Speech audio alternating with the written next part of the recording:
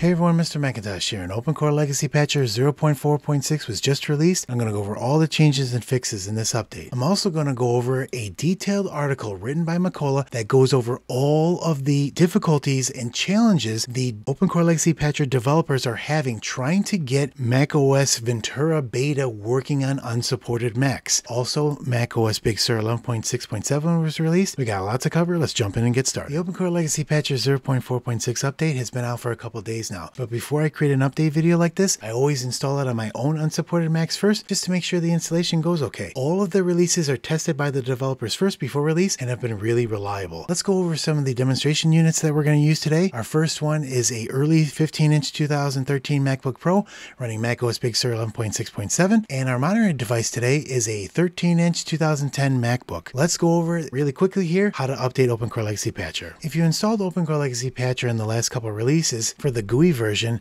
there's now a new automatic update system prompt that you get when you first open the application. So let's open it up now and we'll see that update prompt. And what it'll tell you is your current version that you're on and the latest version. So as it says here that we're running 0.4.5 and the latest version is 0.4.6.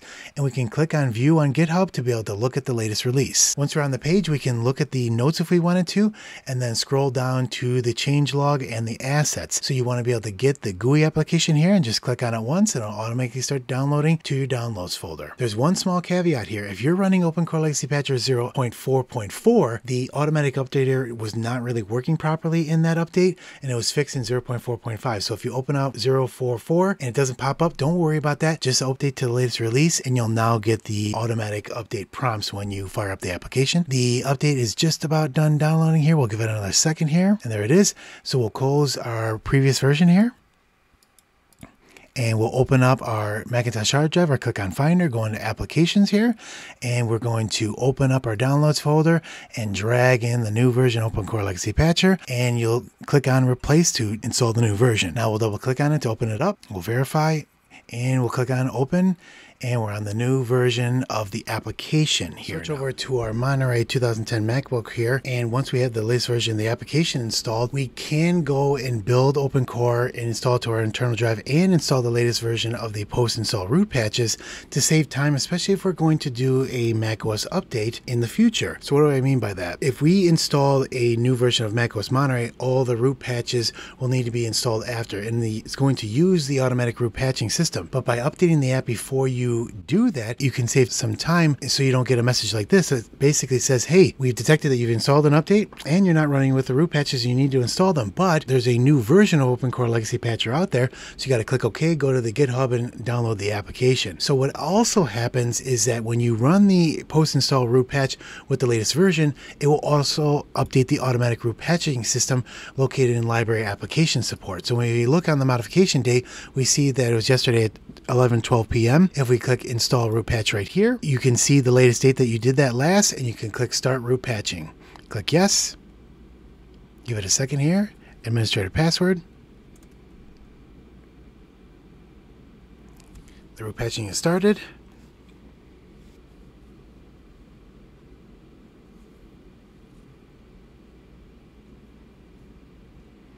And there it goes. You see it's being updated right now. Give it a second. And that's it.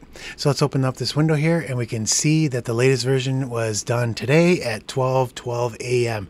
So we're ready for an update, and we've got all the latest root patches on the system, and we can install an update, and the automatic root patcher will come up after with the latest version and prompt you to be able to install them. So we're all good. All we need to do is click on reboot.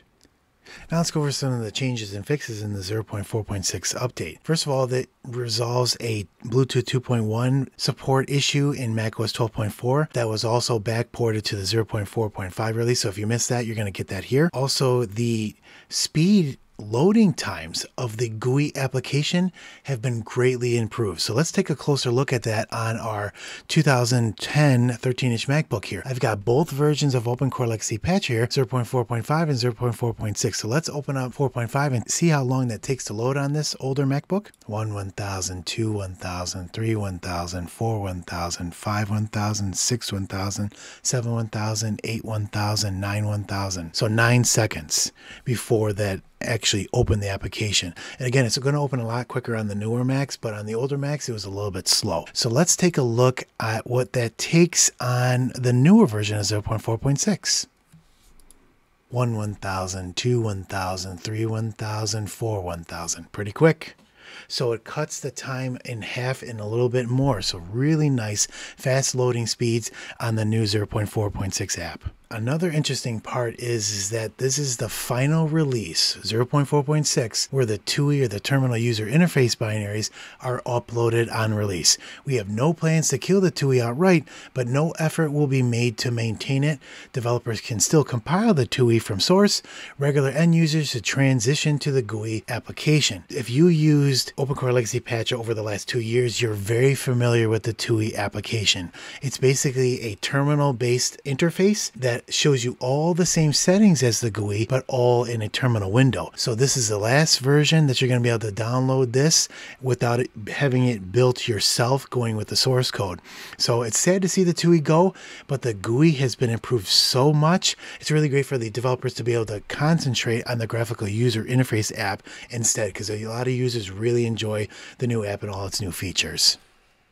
Now let's go over some of the finer details on some of the improvements to the GUI application. First of all, there is a new return to disk option when selecting the partition. So let's take a quick look at that. So we go back to our 2010 13-inch MacBook. If we click on build and install OpenCore here, and then we click on install to disk, we'll get to the next menu here.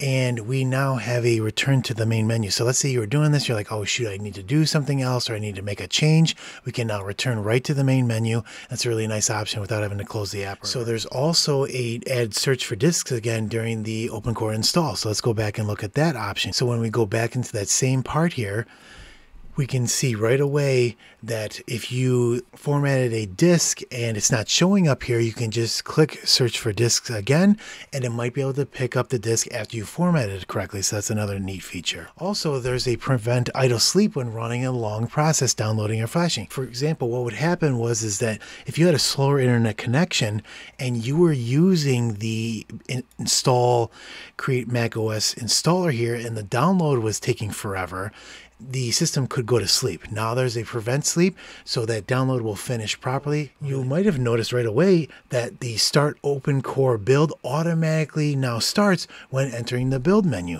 So before that was an extra step. So if you go back to the main menu and click on build and install OpenCore, we didn't even need to click build OpenCore. It's saving us an extra click. If we go into the non-metal settings, we'll notice right away that the enable beta blur is now enabled by default. And this is great because if you click on the menu bar and you see a bunch of squares or boxes or flashing, that's what beta blur fixes. And you can see that's not happening on this model. Anything with non-metal could have this issue. It was not enabled by default because they were still testing it, the non-metal developers, but now it's ready for production. If you notice that there's a little bit of a performance hit here, disabling might slightly improve the performance, but you might think to yourself, well, I don't really like seeing all those flashing things on the menu bar items here. I would rather have it nice and fluid like this, and they leave it on.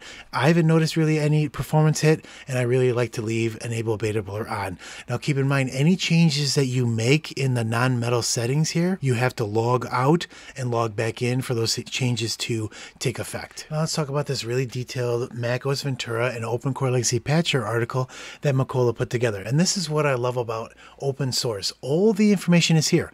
All the development work that the developers in Mykola are working on right now is out here for you to be able to read and see all of the issues that are going on right now with macOS Ventura and OpenCore Legacy Patcher. And I'll read out loud this first paragraph here. This page will be updated as we learn more about Ventura and the changes within. If you're not an active developer for Legacy Macs, do not install Ventura. Even if you're bored, some random users installing the beta create more noise, thus more difficult to properly develop the patch set. Know that this is an early developer beta, the very first one, and that hardware bricks can happen and might be unrecoverable. Only continue on if you're all right with flushing the hardware down the drain.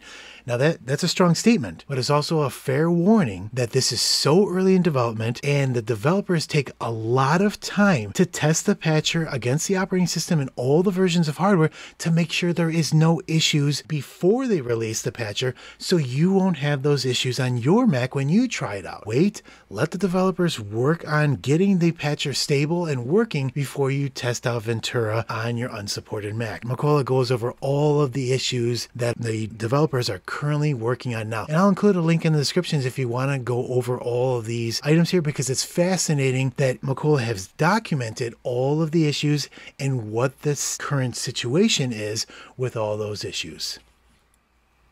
Now down here at the end, there's an overall estimate time for support. Looking at all these issues in front of us, I don't believe there's any short-term possible fixes for the community to use. The best time frame would be 6 months from now, when a proper build of OpenCore Legacy Patcher can be released. But even this is difficult to promise, and that really gives you an overall picture of the difficulties that the developers are having right now with all the changes in macOS Ventura. But keep in mind, Apple has a 6-month beta release cycle anyway, so you really wouldn't want to be using Ventura beta on your system anyway, because even Apple is going to be making changes to the installer all the way through the release until maybe October, November of 2022, when the final version of Ventura is released to the public. So keep that in mind when we're talking about the length of time that it's going to take to get the patcher working. If the patcher's working by the time the final version is there, that's absolutely amazing, but it could take longer. So it's going to be interesting to see and follow along with the updates in this article on how the development will go throughout the release. Apple also released 11.6.7 update, but this particular update's a little bit weird because normally the Big Sur updates are just security focused. This one is just a bug fix with mail applications who are having issues with attaching attachments to email. So if you have that issue, you can install this update and you'll get fixed there, but there's no security fixes in this release. I ran it on my MacBook Pro here from 2013 and everything ran okay with the patcher, no issues. And I also get a lot of questions on what version of macOS should I install on my unsupported Mac. Should I install Big Sur or macOS Monterey? If you use a lot of applications that are metal heavy, maybe run with Big Sur, because remember, if it's a metal Mac, you do not have to patch the root volume. You don't have to worry about installing those patches. So let's take a look at that. For this 2013 MacBook Pro, when you click post install root patch, no patches are needed. So all you're doing is installing the bootloader and that's it. You don't have to worry about any of the patches. But if I updated to Monterey, I would, because Apple removed those drivers. So there's a lot better compatibility with some of these models with macOS Big Sur. So that's just something to keep an eye on if you're trying to decide on which version you want to install. Thanks for watching this video. If you have any questions, feel free to put them in the comments and I can give you a hand. And if you want to see more videos like this in the future, click on that subscribe button. And if you want to see all the latest Mac news, you can follow me on my Twitter. And I also want to thank all my viewers and especially my Patreon members. Thank you very much. I truly appreciate it. And we'll catch you in the next video. Thanks.